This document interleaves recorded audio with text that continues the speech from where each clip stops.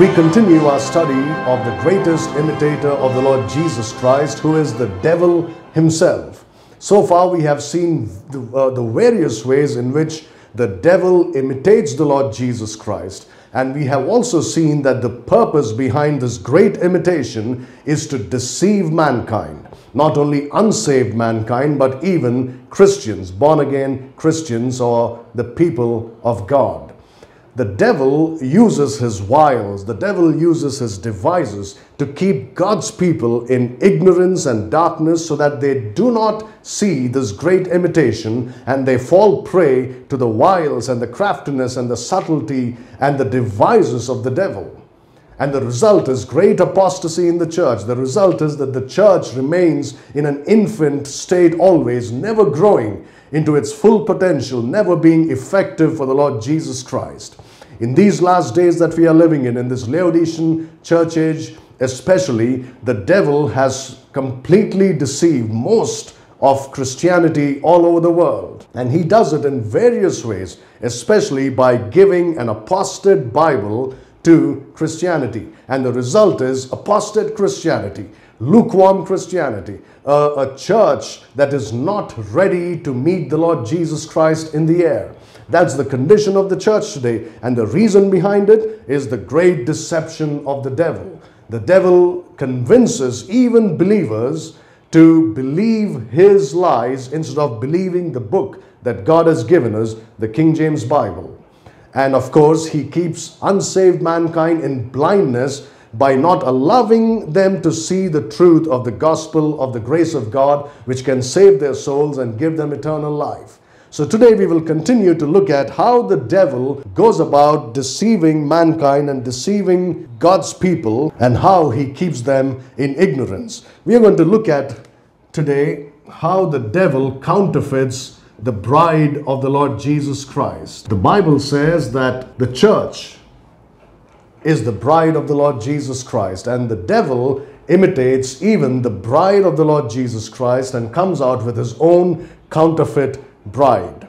Look at Revelation chapter 21. We will read verses 9 and 10. And there came unto me one of the seven angels which had the seven vials full of the seven last plagues, and talked with me, saying, Come hither, I will show thee the bride, the Lamb's wife. And he carried me away in the spirit to a great and high mountain, and showed me that great city, the holy Jerusalem, descending out of heaven from God. So here you have the bride of the Lamb.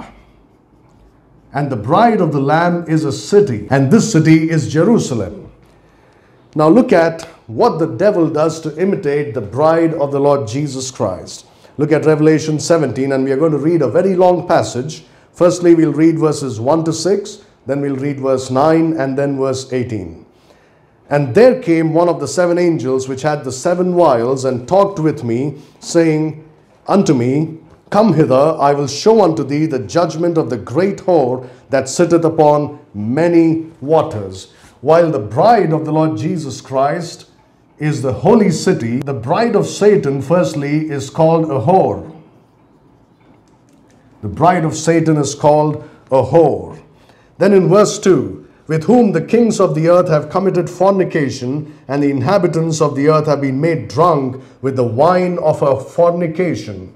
Now these are the things that the bride of Satan is characterized by. Fornication. Verse 3, So he carried me away in the spirit into the wilderness, and I saw a woman sit upon a scarlet-colored beast, full of names of blasphemy, having 7 heads and 10 horns. So this whore is a woman, just as the bride of Jesus Christ is a woman. In fact, Paul says that the bride of Christ is a chaste virgin. Is a chaste virgin. Whereas the bride of Satan is a whore, and she is known for her fornication. She is a woman. And it says in verse 4, And the woman was arrayed in purple and scarlet color, and decked with gold and precious stones and pearls, having a golden cup in her hand full of abominations and filthiness of her fornication. So here you have the colors of the woman. The colors of the woman are purple and scarlet. Those are the colors of the woman. Verse 4, And the woman was arrayed in purple and scarlet color, and decked with gold and precious stones and pearls. So here not only do you have her colors, but you have her jewelry. We are going to try and identify this woman by looking at the description given of this woman in this passage. Her jewelry is gold, precious stones, and pearls. Now look at how specific the Holy Spirit is in pointing out so many details about this woman. Then you have the woman's symbol. The symbol is in her hand. It's a golden cup. It's a golden cup in her hand. Now look at verse 5. Verse 5 says, and upon her forehead was a name written, Mystery, Babylon the Great, the mother of harlots and abominations of the earth. That's her character there. Her character is a mystery. Or in other words, this woman is characterized by mystery. Her name is also given in this passage. Her name is Babylon. Babylon the Great. The description given of this woman is that she is a harlot.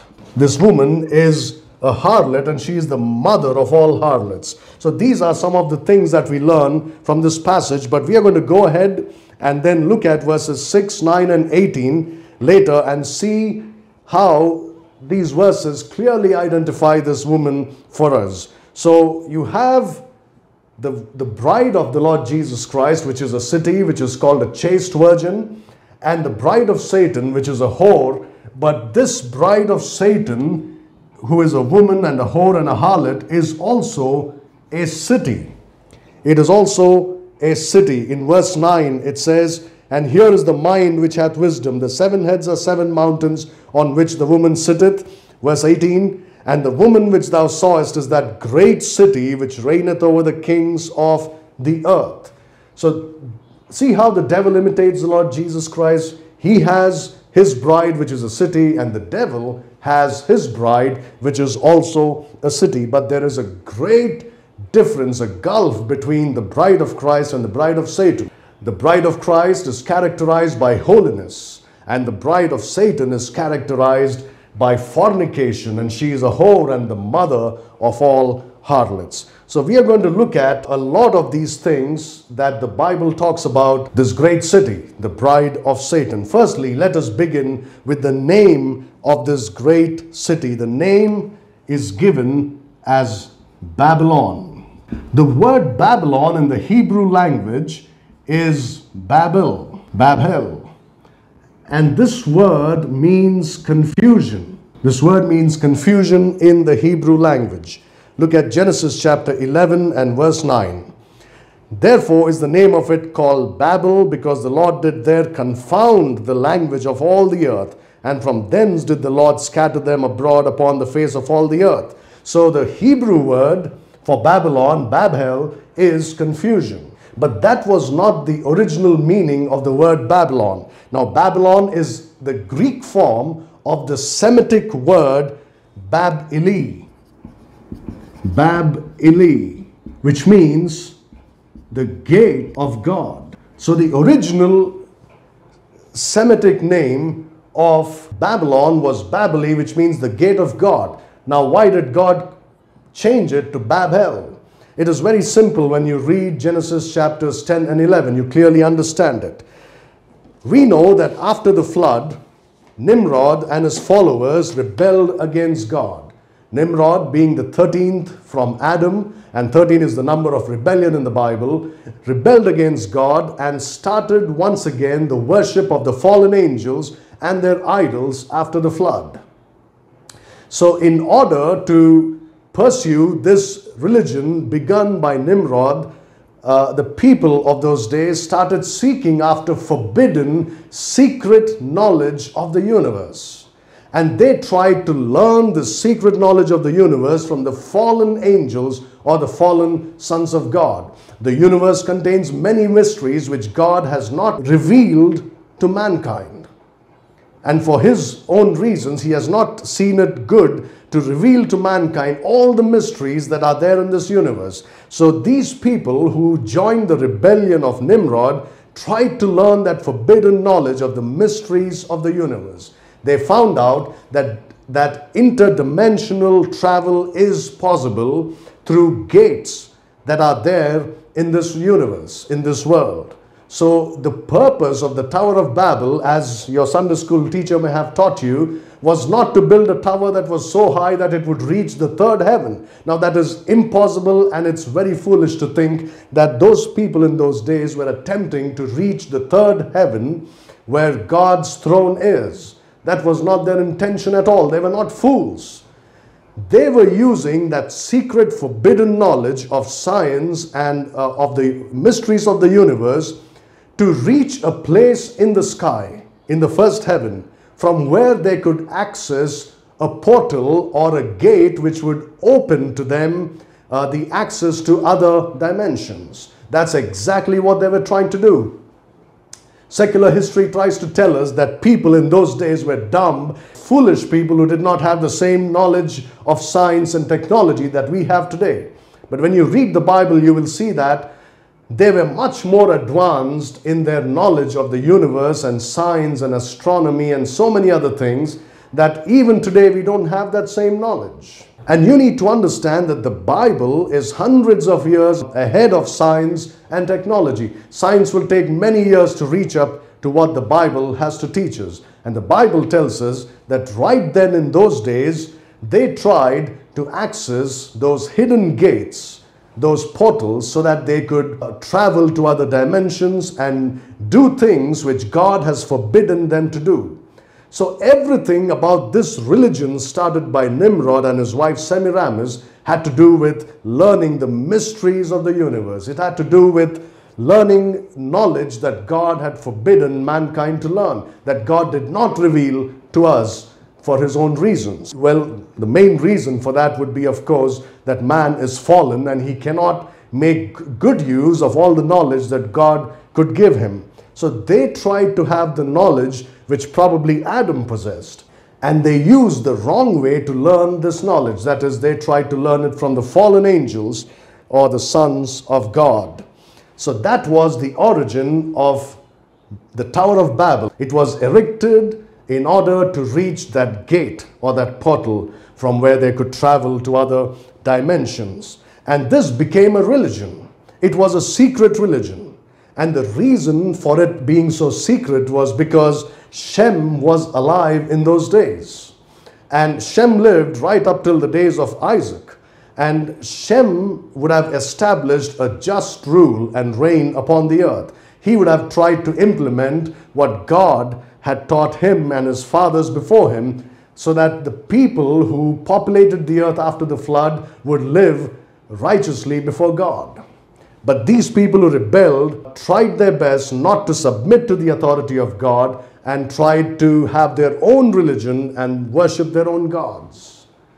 The Bible says in the book of Job that in those days, Job lived around the same time as Abraham. In those days, if they would lift up their eyes and look at the moon and kiss it secretly or worship it secretly, that would be an offense that could be judged by the judge. So Shem would have certainly established a rule that the people who populated the earth in those days after the flood should not worship any of God's creation. And they should not worship the fallen angels.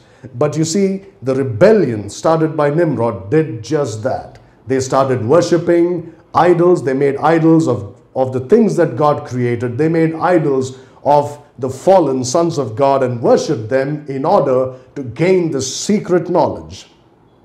So for this reason, they had to keep everything under cover. They had to be very secretive about everything they did. And there was a mystery involved in all that they did in this religion. Now, the most simple way they could do it was every word they used in their religion would have a double meaning.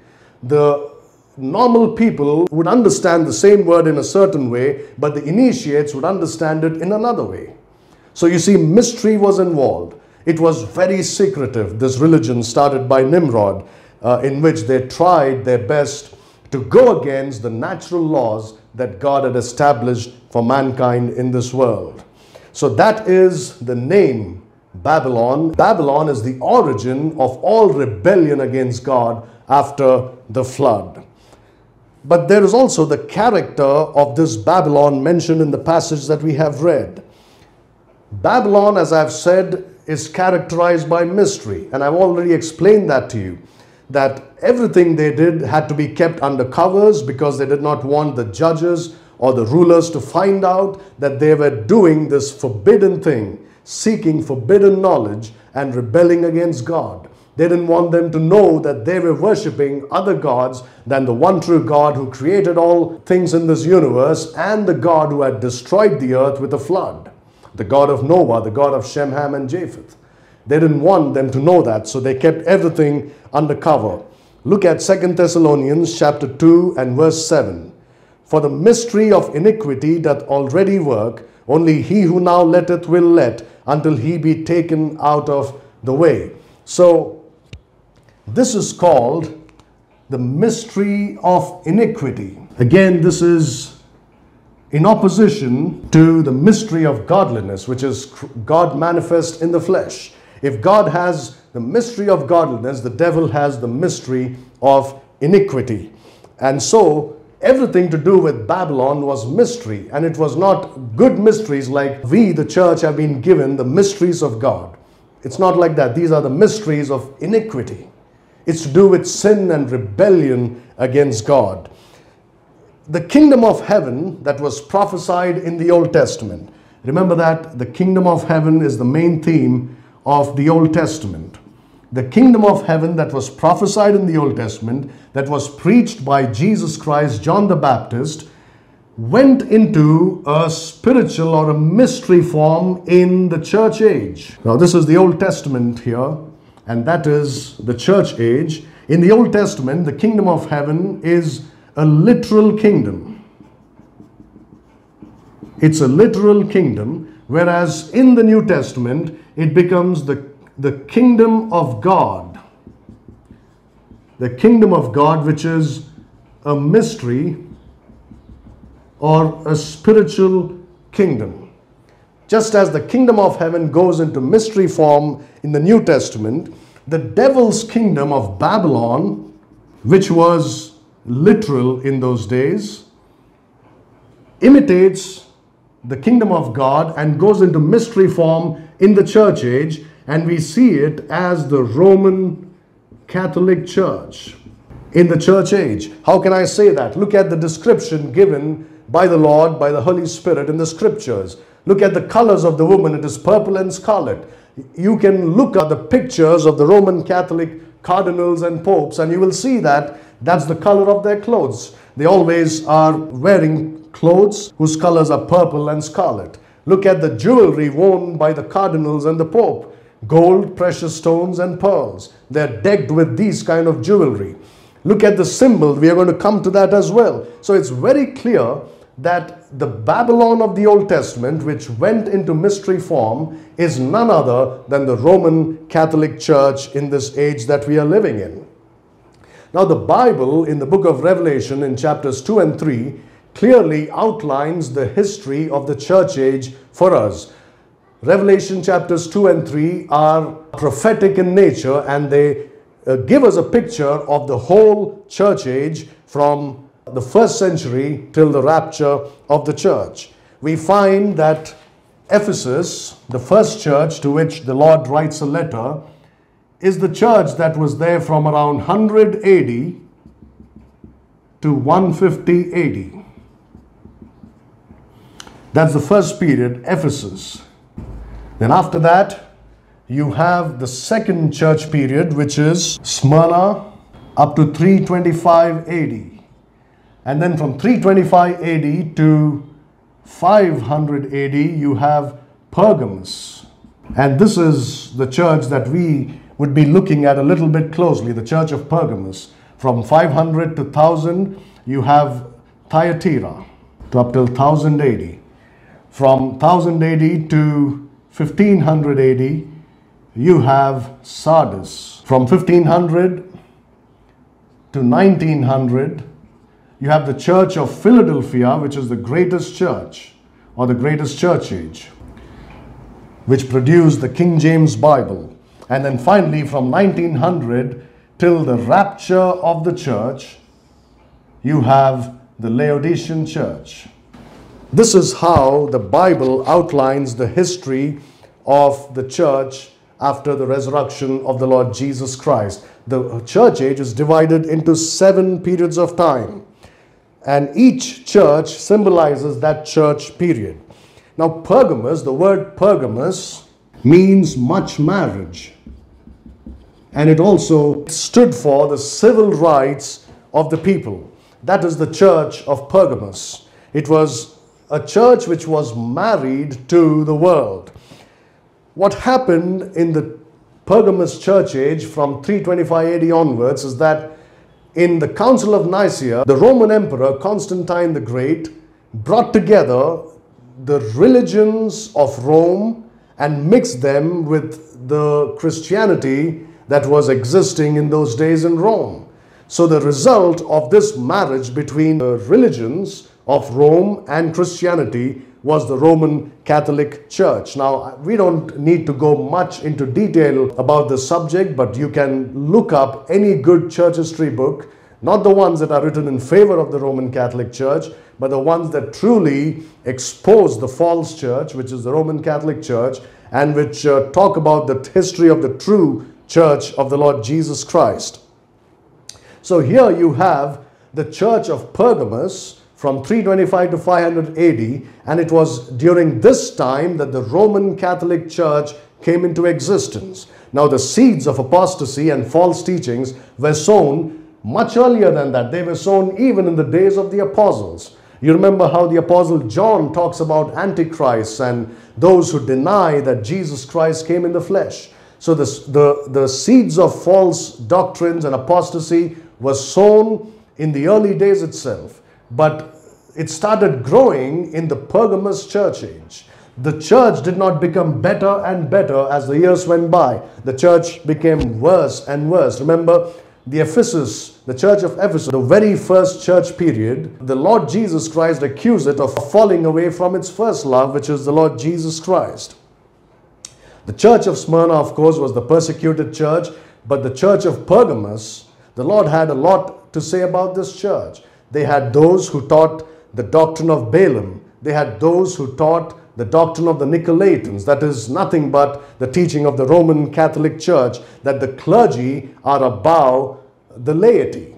That's where the word Nicolaitans comes from. It is a word which means to conquer the laity. Nico or Nikao means to conquer, and Laos, the people, the common people. So Nicolaitans were those who said that the clergy, the priests, were above the common people, and the common people had to submit to them.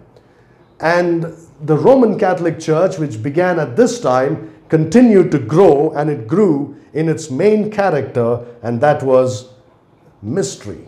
It became more and more mysterious as the days went by. Look at what the Lord said to this church in Revelation chapter 2 and verse 13. I know thy works, and where thou dwellest, even where Satan's seat is, and thou holdest fast my name, and hast not denied my faith, even in those days wherein Antipas was my faithful martyr, who was slain among you, where Satan dwelleth. So here he talks about Satan's seat. Satan's seat. What was this seat? You see, the Satan's seat originally was here in Babylon. That is nothing but the Babylonian mystery religion, and the main people in this religion were the priests of the Babylonian mystery religion. So the original seat of Satan was in Babylon, the Babylonian priesthood, and it was there till after the days of Nebuchadnezzar, when the Medes and the Persians under Cyrus and Darius occupied Babylon. And then at that time, the seat of Satan was removed from Babylon and taken to Pergamos in Asia Minor. So Satan's seat was here in Asia Minor. In the days of John, it was there in Pergamos. It was there in Pergamos. And it came from Babylon. Remember this.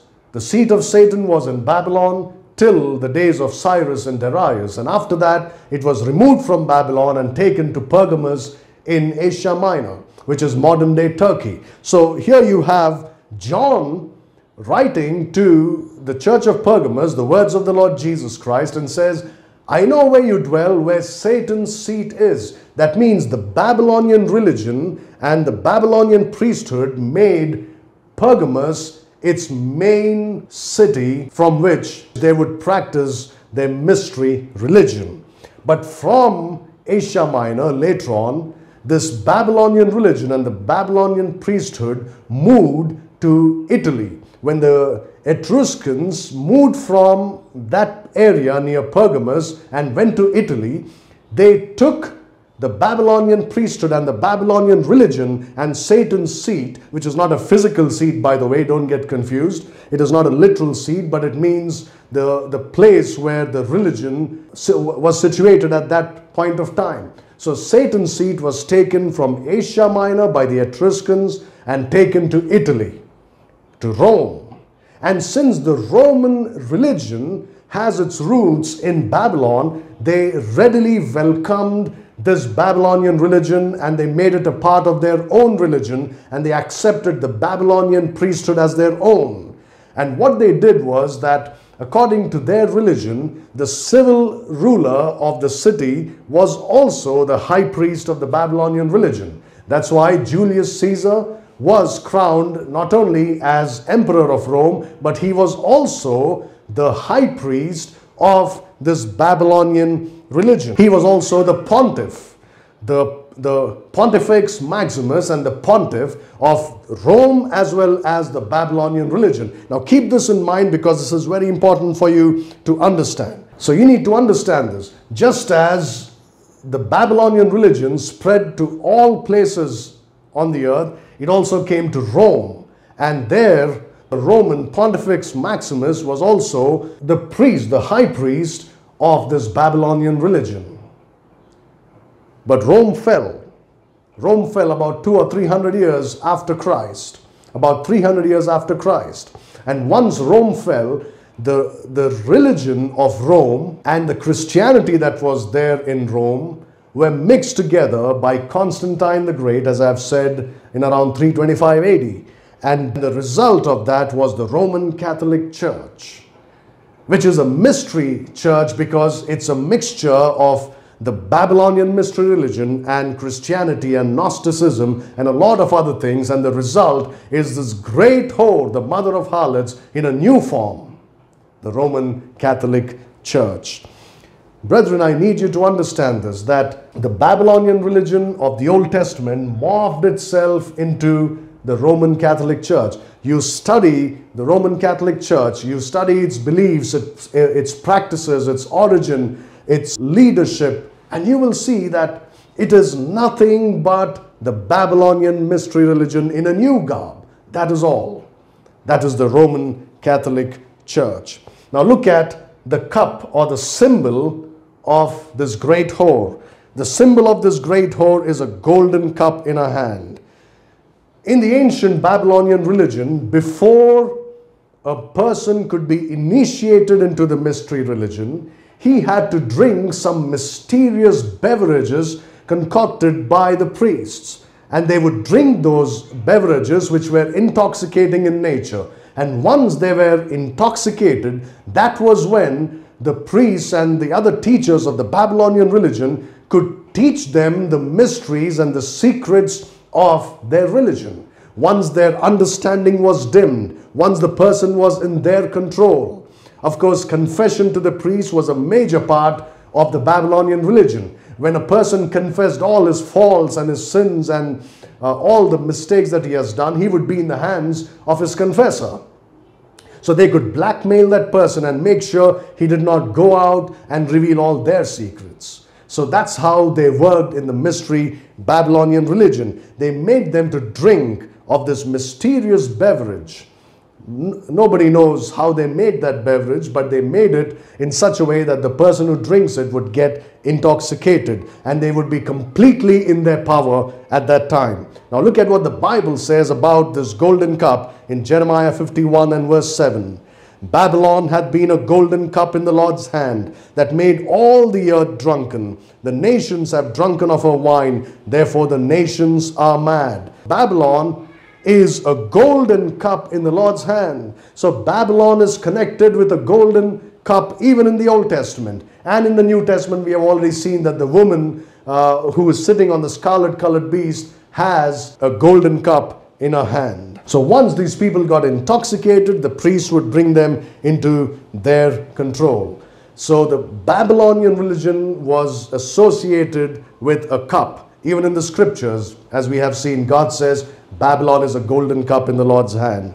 But in 1826, interestingly, the Roman Catholic Church struck a medal, and on the medal was the image of a woman. But what is interesting is that the woman had a golden cup in her right hand, and there was an inscription there on that medal. It said, "The whole world is her seat." Look at that. The Catholic Church itself is identifying itself with the woman of Revelation chapter 17. The whole world is her seat. That was the inscription written upon that medal. And the woman had a golden cup in her hand. Now with this, we understand that the Roman Catholic Church is also characterized by mystery. Like I've said in the beginning, in the Babylonian religion, they would have a double meaning for a word, so that the initiates would understand it in a certain way and the non-initiates would understand it in another way, so that they could keep their secrets from the eyes of the public. And that's exactly how the Roman Catholic Church works today. For everything they do, they have a secretive nature to it. There is a lot of mystery attached to the Roman Catholic Church. Take, for example, they will not allow you to walk into the Vatican library. Why is it? Everything about that library is a mystery. They will allow you to look at a few books, but all the other secret books are hidden somewhere in the walls in the Vatican library. Same with all the other things that have to do with the Vatican Church. It's all a mystery. They will never be transparent. They will never tell you all the things that happen in the Vatican Church. It is because it is the Babylonian mystery religion. So when they struck the medal and they said the whole world is a seat, and there you have a woman with a golden cup, the initiate would understand that it's a reference to the Babylonian religion. But generally Christians would think, oh, it's just a symbol of the Roman Catholic Church. But they're very subtle in the way they hide the truth from the eyes of other Christians. So you have the colors, the jewelry, the character, the name, and the symbol. And now you have the description of this woman in Revelation 17. Babylon is called the mother of harlots and abominations. There are two reasons why she's called that. Firstly, because of idolatry, because of the idolatry that was there in Babylon of old and Babylon of the present times. So it is a spiritual harlotry. It's a spiritual prostitution, going away from the one true living God and worshipping idols instead of worshipping Him. But secondly, it was also called the mother of all harlots because of the prostitution that was instituted as a part of the Babylonian religion. Semiramis introduced temple prostitution, as it is found later on in so many other religions. Temple prostitution was started in the Babylonian religion by Semiramis, the wife of Nimrod. And because of this, and because of these two reasons, the Bible calls the woman of Revelation 17 the mother of all harlots, idolatry and spiritual harlotry, and also because there was literal prostitution going on in the Babylonian religion. So the Catholic Church is also in many ways just like the Babylon of the Old Testament times. Look at all the idolatry that exists in the Catholic religion.